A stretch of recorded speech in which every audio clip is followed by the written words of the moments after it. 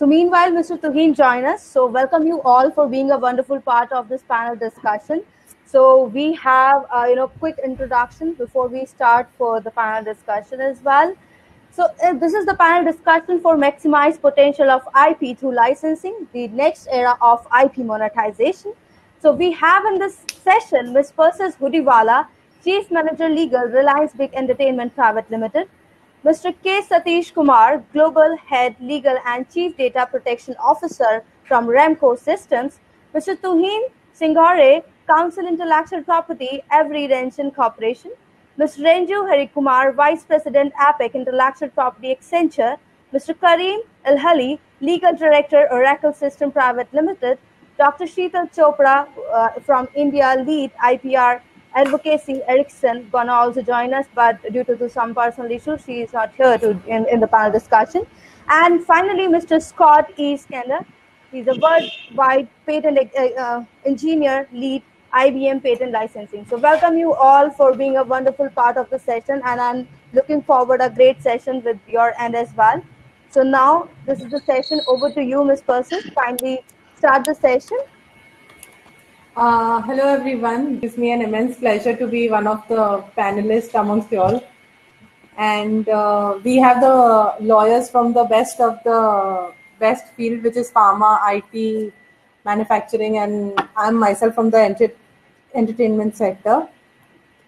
Today we'll talk about how the IP has been created, protected, and then eventually what steps at each sector the company takes to monetize it.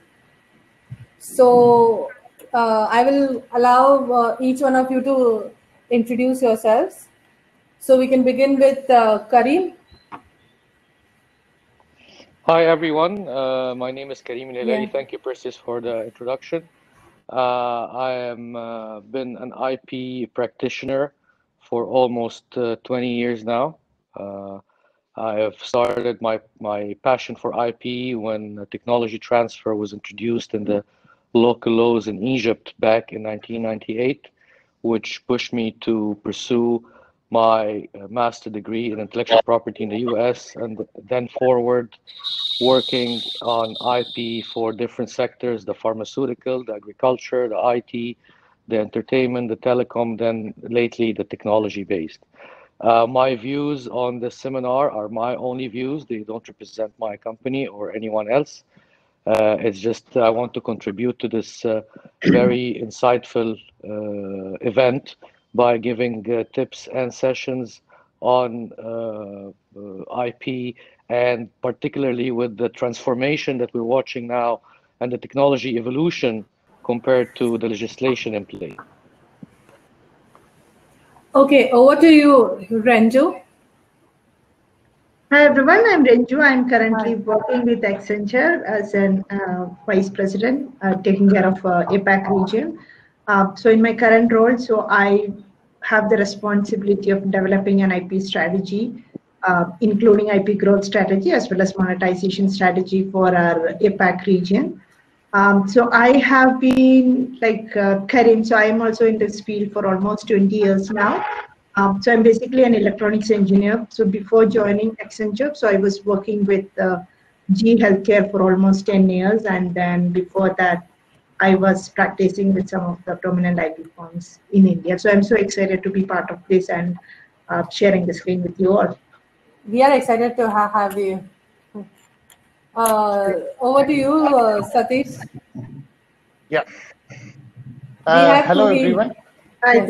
Yes. Sorry, Satish. Hello, everyone. It was a bit of struggle to get in. Okay. Please go ahead. Yeah. So I am Satish. I carry over 20 years of experience, majorly in IT field. Right now, I am the Global Head Legal and Chief Data Protection Officer of Ramco System. Previous to that, some of the major companies that I was in was Polaris and HCL Technology, and I was, I was taking care of the legal in these companies. So IP strategy being one of the verticals in the legal was quite interesting. So today we are going to have a very interesting session, I believe, especially monetization of IP. For sustenance of any corporate, monetization is quite critical. So we Absolutely. all are going to, contribute some strategy or where we can take the best among the, the best, some of the best industry practices back home and try to implement within our organization. Thank you. Sure. Over to you, Scott. Yeah, hi, I'm Scott Schneider. I'm the Worldwide Patent Engineering Lead here at IBM. I have about 25 years of experience in software engineering. And the last 10 years of my career, I switched over into the IBM Intellectual Property Organization. And my primary job is a technical job, and secondarily, business development. Basically, my goal is to find patents in the IBM patent portfolio that could apply to other companies, so I can help the team monetize our patents and bring more money in to IBM. Great. Tuhin? Yes, good morning, good afternoon, and good evening, everyone. So I am Tuhin Singharoy, IP Counsel for Avery Dennison Corporation. Avery Dennison Corporation is a California-based company. We got established somewhere in 1930. And we are into pressure-sensitive adhesive and packaging material, RFID tags, retroreflectives, intelligent label. So in some of the segment, we are world leader in packaging materials, in ultra high frequency RFID tags. We are world leader. So coming back to my role, I am IP Counsel. I am handling the IP procurement part for different region and different labs across the globe, as well as also participate in IP transactional agreement.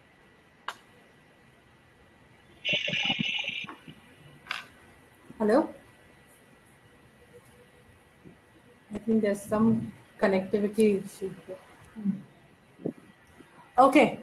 So finally, I'll introduce myself. I'm Persis.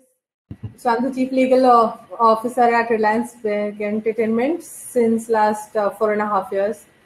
I carry almost 15 years of work experience, and I've always been in the entertainment sector. And I've studied in LA, and then I came back to India, and now I'm here. So we basically develop IP, and then we monetize it. Yeah. So I think we've lost Tuhin again. Should we start with you, Scott? So Persis, one more point. So I just want to mention that all views are my personal views and it's not representing my company. Thank you. Yeah, that's for all of us. Sure. But just for the records. Absolutely. Yeah. So let's begin with Scott. Scott, can you just speak about patent monetization at IPM? Yes, of course. And once again, thanks for having me on the panel. Most welcome. Actually, these views aren't my own. The company told me exactly what to say. No, I'm joking. These are my views. So at IBM, we have a very large patent licensing and assignment program. We do, I think, a fairly good job at monetizing our portfolio. IBM spends about $6 billion or so, $5 to $6 billion a year. We invest in R&D, research and development, and to help support that cost, we try to make the most out of the IP that we have, mainly patents, but also technology assets, source code. There's some small divestitures that we do in my organization that help bring money in to support our R&D. My main job, as I mentioned earlier, is patent monetization. So I'm specialized in patents, and we have I work mainly outside of North America, in India, Japan, China, Korea, and try to monetize our patent portfolio. I have like I said earlier, I have a technical role.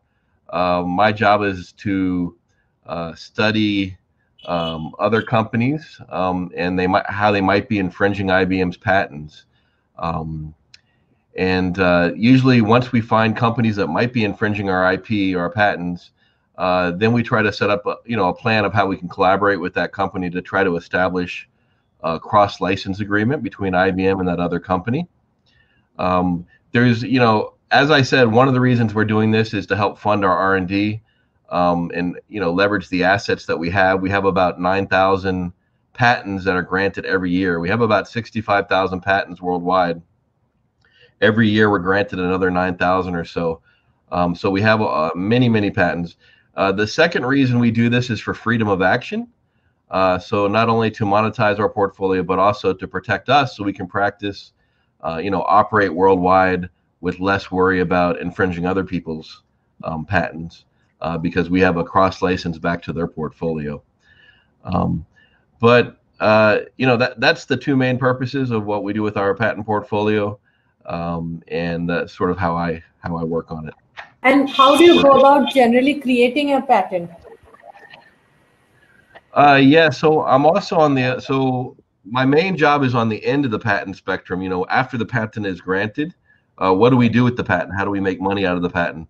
I also work secondarily in the front part with the IP and the patent creation phase. I'm a so-called master inventor at IBM. I have about 45 patents that have been granted with some pending right now. And so that's another one of my jobs, sort of, it's not my full-time job, but everybody at IBM is encouraged to invent. So I work with many people that are submitting many patent applications at hopes that we get them granted. So that's another thing that I do in my daily work. So your daily work is also drafting and looking at the contracts for patents? Well, so not drafting, but actually just coming up with the ideas. I'm the actual inventor. But I do work, I'm also on the invention development board as a technical resource. So I work with the attorneys on the front end to help vet the ideas and the technology areas that I'm an expert in. So there's certain areas in mobile software development where I help vet the inventions that are coming in from other IBMers within the company, and we try to make sure we're aligning the ideas that are coming in to how we're going to monetize them on the back end. So if you don't have an alignment between those two, since we have so many patents, there could be there's big issues. So we try as much as possible to align, the ideas that are coming in from the inventors to where we see how we can monetize those patents, 3 to 5 years from now. Okay. So we try to keep that aligned. It's very difficult with so many patents. Of course, 9,000 is way too much. Yeah, I mean, that's what we try to do at least. Absolutely. Okay, we'll move on to Renju. Yeah. So how does it work, Renju, at your level in patent monetization program? And how do you monetize the softwares? Right. So I will kind of begin with, so in case it's like if you don't have a very formal structured approach like IBM, so how do we kind of get into the IP monetization phase? So as Scott mentioned, historically or traditionally, many companies have been filing patent application from a perspective of protecting IP, may not be kind of thinking about the monetization. But now it's the era so where it's like so we need to think kind of concretely and come up with an IP monetization strategy, because that's one of the kind of key way to generate additional revenue for any organization, whether it's big or small. So to begin with, so patents are filed basically for a technology, not for a specific product per se, right? So unlike in the product industry, so mostly softwares are kind of broad enough, so that might cut across different products. It may not be kind of confined to one particular product. So there may not be a one-on-one mapping between patents and the product or the software offering that we have. So the first step is to identify your portfolio. So what you have basically in terms of IP filing, in terms of your products and solutions and offerings. So develop a correlation between these two. I think that's quite critical. As I said, some places possibly we may not have kind of thought through a well-structured monetization program, but this is for the smaller organization where possibly they didn't have this. So understanding your portfolio, having a correlation between your product versus an IP is quite critical. So what goes in terms of patent protection. So once we have, and that's again, so it's quite easy to do the product firms because they might have a one-on-one mapping, but may not be same for the consulting firms or the smaller companies or software industry per se. Once we have this correlation identified, so I think it's again critical for us to understand what's the value that each of these patents is bringing to the table. So again, so for product industry, it might be slightly different because they can always do the correlation. Okay, so this particular feature has been protected by this particular patent. So it's easy for them to kind of characterize it to that particular patent and say that, okay, because I'm the market leader, so I have this functionality, so it's critical for me to protect it or monetize it. But in software industry, it's again, so how we are talking about the value associated with that software. Many a times it may be the outcome or the value. For example, it's like a software might be helping you to deliver something better. So you need to, or maybe it's enhancing the productivity of the employees, or maybe the turnaround time has been increased. So it's in the form of value than kind of the actual feature or functionality. So basically, based on the value, you define or structure different models. Yes, exactly. So I was coming to that. But it's not kind of one form will fit in software industry because it's always based on values, right? So it's like maybe values and especially the client delivery as well. Which model I think Satish will talk more possibly on this. So how we basically kind of come up with different models to address and how different kind of monetization patterns and just happen. Generally, what are the different models followed? So it depends one on the client and one on the specific usage. So again, so it's like it's hosted on premise, or it's like what are the different types of services or delivery model that we are following. And second is what sort of client appetite is there for IP. So there could be different commercial models which are available. Sometimes it's an upfront fee. So does it depend on the cost of investment as well? Yes, there is a lot of consideration which needs to be not just the cost of investment, but it's like how the market is there. If somebody is giving it free, of course, then he may not be able to charge a huge premium for that particular software. But it's like what are the industry standards, so how critical that software is, how we are interacting with the client, so how the client is in need of that particular software. So all these things get into the consideration. Of course, there are different models to utilize it, and many a times so it's the outcome-based structure is quite common in software industry because of the nature of the value that the software is being. Yeah. Okay. So we also have a question very interesting from Mr. Parag. Yeah, sorry, Harshita. We have a question from Mr. Parag Thakre that what is your approach towards valuation of your IP assets from monetization perspective, and also from India perspective, how feasible is it to monetize software patents? So kindly answer the question, please. Any one of you who would like to go ahead with the question? The question is in the chat box. Yeah, so I can answer some of those questions. Please. Okay, so how feasible is it to monetize software patents in India? From my experience, we've actually been doing it at IBM maybe for 12 years now. It's primarily for us licensing, not selling patents, but more of a licensing patents. This is for patents, and we've had very good success with many tier 1 and tier 2 IT service companies. So from our perspective, software licensing has been very good for us. The other area that's very good for IBM is, well, I guess technology licensing and small divestitures. So we're being able to monetize our IP to many Indian IT service companies, and many of these deals are public. You can look them up. Over the past 5 to 8 years or so, where we've taken products that we no longer want to invest any more money in, we were able to divest them to some companies in India. But for the part that I work on, it's mainly mainly software patent licensing. It's been pretty successful for us. I wanted to add one point. I wanted to add one point. It's mainly U.S. patents, not Indian patents. So the way we're able to. Satish, you want to say something? Yeah, Scott. Maybe you can finish up. No, I was just going to add that it's mainly U.S. patents that we're able to use to convince companies to take a cross license with us, because they're doing 65 to 80% of their business in the U.S. These Indian IT service companies. So it's very important for them to have freedom of action in the U.S. And IBM's portfolio is about. There's a greater concentration in our portfolio with U.S. patents, so we have a much better value proposition to the companies that we're talking to when we're talking about our U.S. portfolio. Okay, I hope that answers Parag's query. Moving on to Mr. Satish Kumar. I would like to ask you, as a software product company, how do you potentially maximize the IP? Yeah.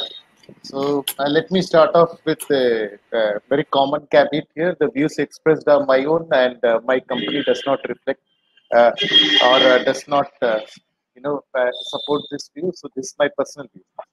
So to start off with, yes, Ramco is a product company, and for any product company, IP is the most critical. The biggest asset for an software product company is the IP. Apart from the resources, the IP is the most critical one. So how do we monetize them?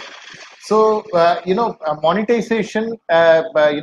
This also goes to answering to Parag Thakre's question about monetization of IP. So monetization here is not a one-time asset. So we try to monetize it on a regular basis. As a product company, we try to monetize the IP either through the SaaS model, that is the bread and butter for us, or through the licensing platform. So it can be either one of this, SaaS and licensing. So let me keep it short and precise. Persis.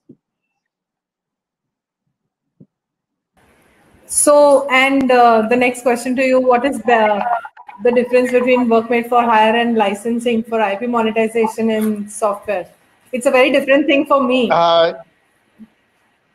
Yeah. So as I was telling you, Persis and everyone, here monetization is very critical. Now, when we do work for hire, basically when we try to monetize the work for hire, we get the IP is passed on to the other party. It's a customized product. It's a bespoke one, where we exclusively develop the IP on the request of the customer. So whatever we develop, we pass it on to the customer. So we are just hired for the work. So that is why we say as work for hire, and it's a one-time monetization effort. You prepare the software or you develop the software and pass it on to the customer. The monetization gets over there. Whereas in the licensing platform, I have a product developed whose IP belongs to me, and now I am going to monetize it on a recurrent basis. I will monetize this not just with one customer. I will monetize it with multiple customers. So the chance of monetization here is tremendously high than the work for hire, because the IP belongs to me. I will license it to customer A, customer B, customer C, and customer D across the chain. And the same product, I am licensing it to multiple customers, and hence the monetization gets to the power. It gets on increasing, so it gets on better. So this is the basic difference Okay. for work for hire and the licensing. So you guys have a SaaS model and on-premise model of licensing from monetization of IP. Could you elaborate on that? Yeah, so I had told you, Persis, about work for hire and licensing. Now for SaaS and licensing, again, the IP belongs to me, but the way I monetize is again different. In SaaS model, the monetization is month on month. So month on month, so it depends upon as long as the customer is with me, I keep monetizing the software every month. That is the SaaS model. So I keep billing the customer every month for the software for which I have the IP.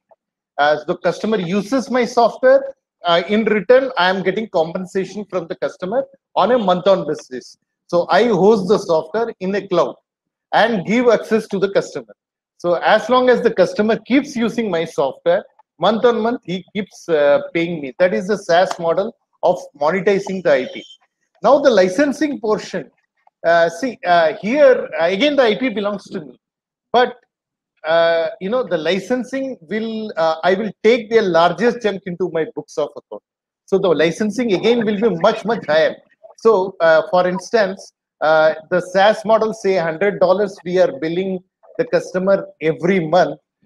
It can be a $10,000 billing for licensing model. I bill upfront at the beginning of the contract. It is like a like a Microsoft product which you give and you take upfront the money from the customer. The customer will lifelong use. It depends upon the license term. It can be a perpetual license. It can be a and are these agreements also drafted at your end? Yeah, the agreements are also drafted in line with what I am talking. If the license is perpetual, we give the customer a perpetual, and the entire amount is upfront taken into our books and monetized it, and it becomes a revenue for us. And if the customer tomorrow walks off, it is his pain. It's his pain because I already monetized it. He cannot claim back the money from me because this is a non-refundable license. And the rights go back to the person who owns it. The rights of this IP is with me. So as long as he is in the SaaS model, as long as he uses, he pays me money. But in the license model, upfront he pays me the money. So monetization is much higher in case of license than in case of SaaS model. Of course, in license there are multiple ways of license. It can be a perpetual where we upfront book the monetize the money. And it can be a term license also. Say, for instance, the license is for a fixed term of 5 years. So total revenue that we generate out of the license is divided by 5. And each year you book the revenue, monetize the revenue. So these are some of ways of SaaS and the license. And then you look after the holistic approach towards the licensing agreements, execution, everything. Yeah, so basically right from structuring the deal with the client, so upfront when the sales team pitches into the to the customer comes back with his requirement, then we align ourselves with the sales team and see what the requirement of the customer is and accordingly offer the product. Either it can be in a SaaS model, it can be a work for hire, or it can be a license model. Again, the subset of a license model is it can be a term license, it can be a perpetual license. Correct. Okay. That was so very these are some insightful. of the ways how we monetize. Great. Yeah, thank you, Persis. Can you just throw some light on how does IBM monetize its IP? Yes, but it's echoing.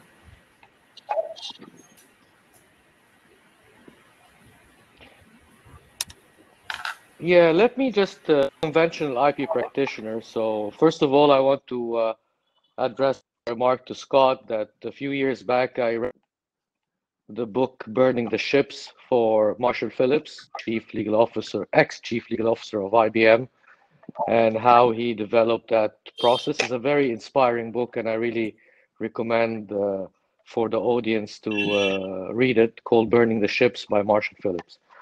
I would, as a conventional IP practitioner, I'd like to go back to the basics. So I hear always the term IP, and I want to differentiate between IP and IPRs, because you really cannot do anything with IP.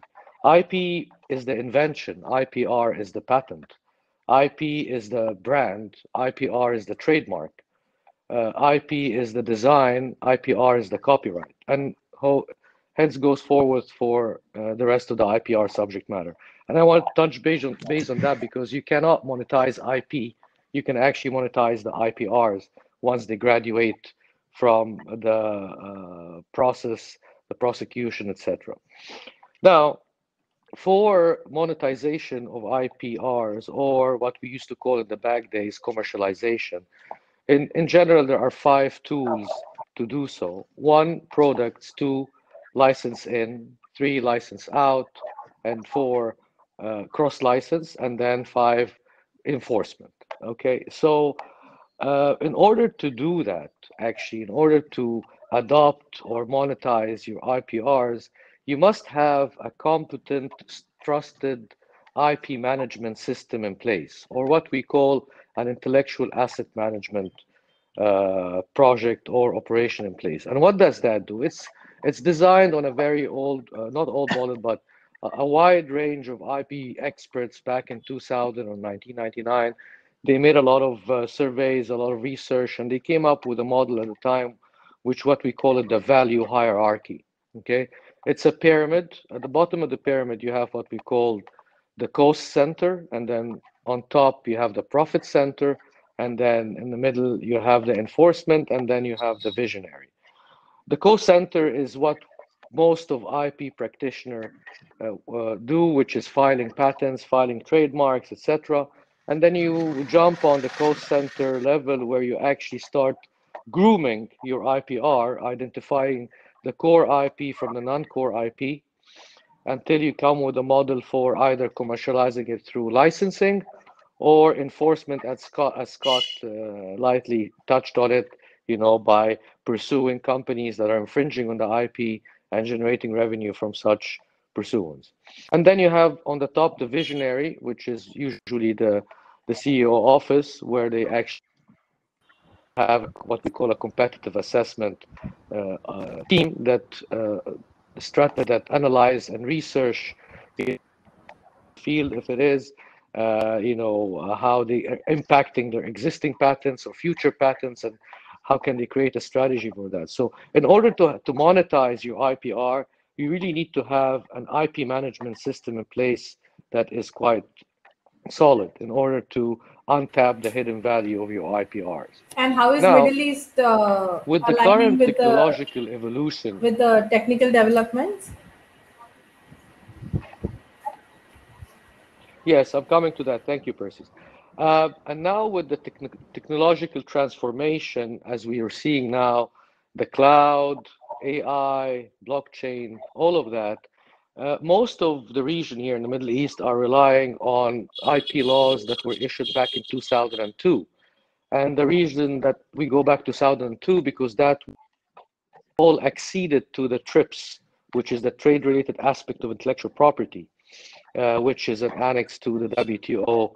And since they all became a member state of WTO, they had to accede to the TRIPS. So all by default, they had to have a competent, efficient, effective IPR protection system by 2002 and max.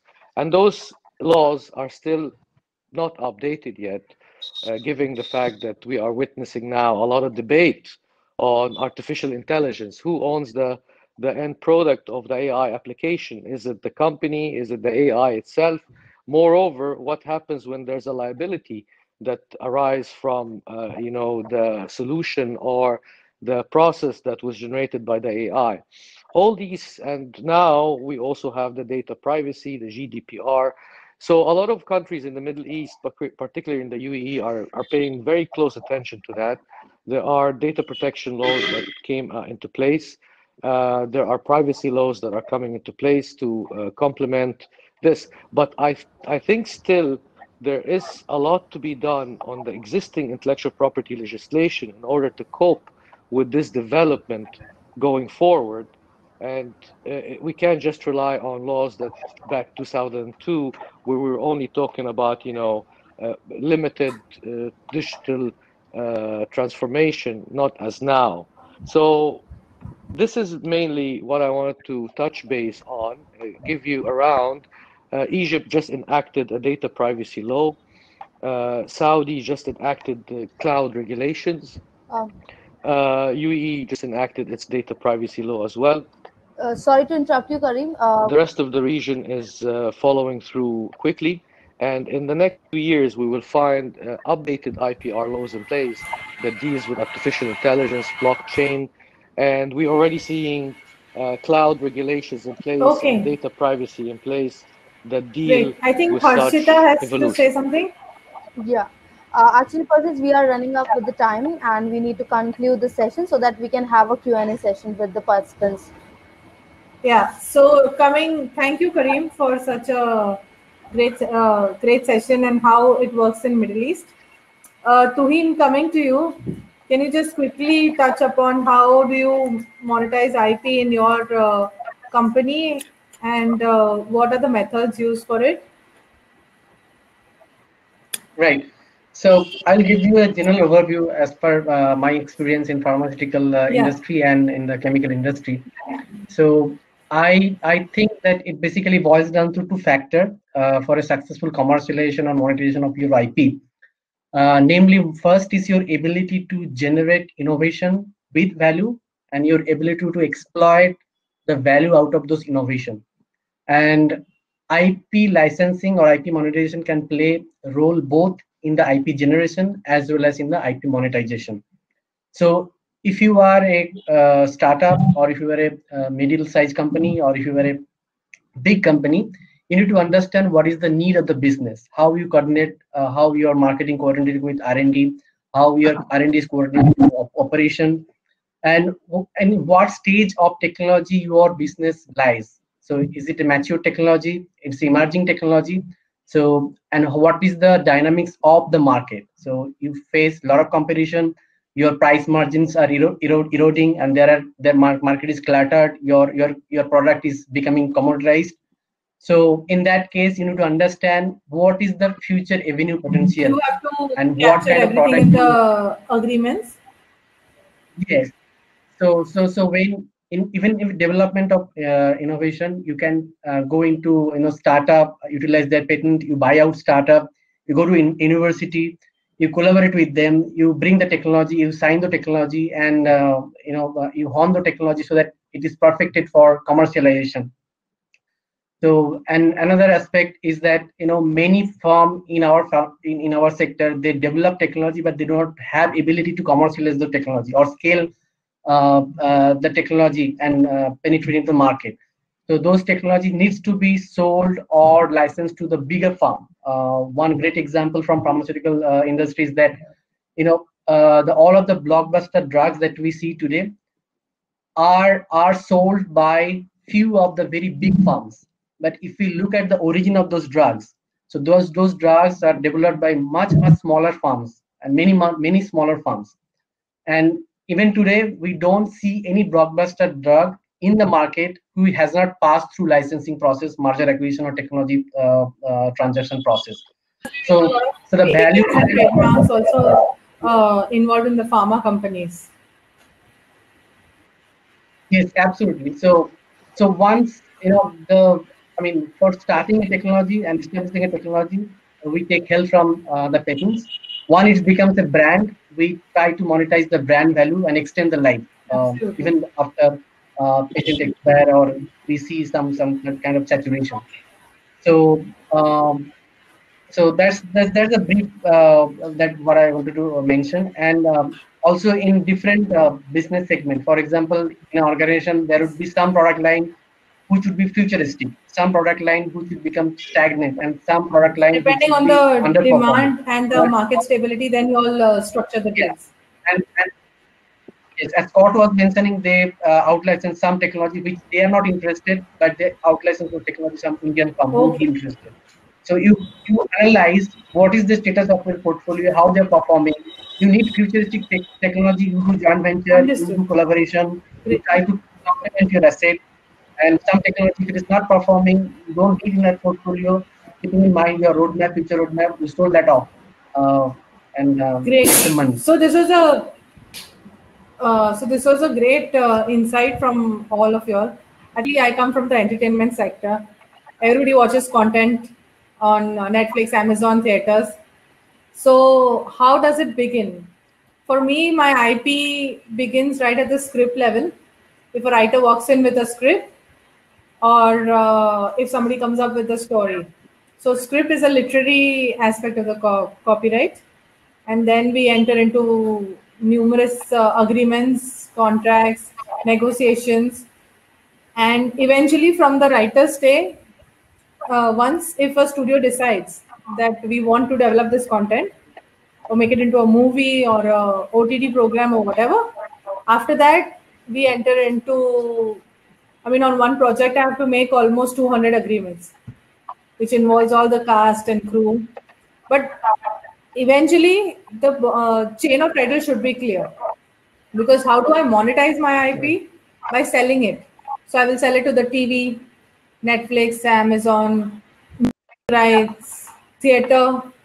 The theater is the basic large revenue from where the cost of production is recouped. So it's just, I mean, in a nutshell, this is how the work happens in the entertainment industry. So we have copyright, we have trademark. The only thing I'm happy that I don't have patents. I have to deal, and of course, entertainment is supposed to be a very glamorous industry. So there is a lot of people handling as well. And in my career, I must have done almost 30 to 35 feature films. So yeah, and in LA, I have studied how to make movies, do copyright, trademark, business, structure, everything. I think in the end, everything it works structurally depends on what the market is in need of and what is the money put on the table. Depending on that, we make the budget, approach the talent, get everything in hand, own the IP as a studio, and then exploit it. Because otherwise, if your chain of title is not clear, no platform will buy it. So that's my job on a daily basis. And just let me see if I have, no, I don't think there are any questions. So now we are open with the question. So like if we have concluded the the session of today, so thank you so much. Yeah, I would like to really thank IPR Gorilla and all the members for coming together and putting this up. Thank you so much, and we feel same here. And we have a question from Mr. Parag Thakre. Can you please give some insight on valuation question above? On valuation question. Okay. Is that for me or can you please come in here and answer Parag? Parag, there are a couple of methods for IP valuation. Common of them all is the discounted cash flow. Okay. And that because when you have a trademark, okay, that is valued, for example, $1 million, okay, and you want to reflect it in the sheet. The problem with the standard valuation is that you will reflect that value as it is in the sheet as $1 million, disregarding the potential of its licensing capabilities or growth. This is where discounted cash flow, and discounted cash flow actually is a tool that was used for appraisals of real estate, actually. But it was proven very well in IP back in the days, and a lot of people, particularly in the trademark and the patent system, patent industry, they rely heavily on discounted cash flow. Maybe Scott can give us more insight because he's the patent expert on the panel here. But that's my experience from trademarks, copyright, and sometimes trade secrets. For me, the valuation, I can just touch base is depending on the story, script, actors, location, cost. Depends on when we are going to launch the content and how much IP have we acquired and how much cost has been invested in that. So that on basis of that, holistically, then the IP accumulated together gets valued. I hope that answers Parag's question. Yeah. Yeah. And we also Okay. thank you, Karim, as you can see in Okay. the chat as well. Yeah. Everyone. Yeah, thank you so much for joining us in the panel discussion. And we are